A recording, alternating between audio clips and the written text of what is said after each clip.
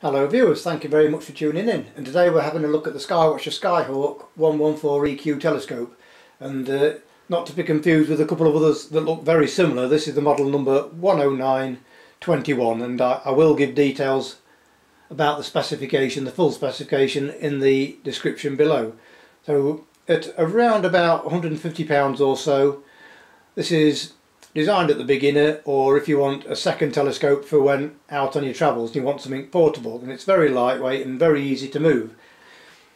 So it comes with a couple of eyepieces to get you started, which give you 40 times, which is ideal for looking at rich field star clusters and basically just finding your way around the night sky and getting used to focusing. And also a 10mm eyepiece. The first eyepiece was a 25mm one, by the way. The second one is a 10mm, which gives 100 times magnification, and that will be perfect for looking at craters on the moon, the rings around Saturn, and some of its brighter satellites, and also the 4 brightest moons around Jupiter, and on a good night a couple of the larger cloud belts. And other planets that you'll be able to see as little discs are Venus, Mars and Mercury. And don't forget the hundreds of double stars that this telescope will show. It's even though it's got a short tube, it's actually 1000mm focal length, even though it's only half a metre long. And that's because inside here there is a little lens which doubles the magnification, much like a Barlow Lens does, and that makes a 500mm tube into a 1000mm focal length. That has its advantages and disadvantages. The advantages: you get more magnification for each eyepiece. The disadvantages: you may lose a little bit of your sharpness and brightness compared to the slightly higher priced parabolic version.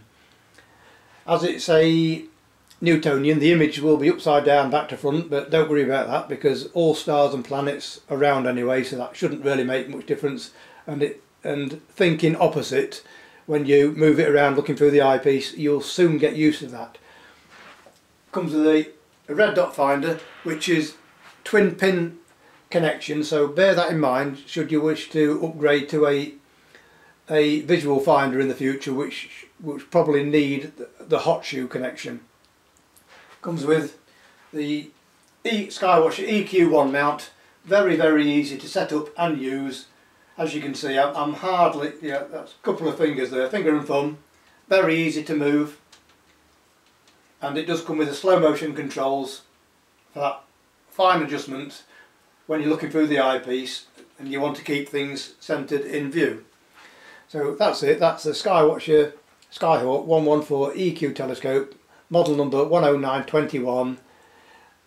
Great little starter scope for around about £150, perfect as a gift idea, or if you've got a larger telescope yourself and you want a second one for when out on your travels. So thank you very much for watching, as always, and please check out the links in the description below.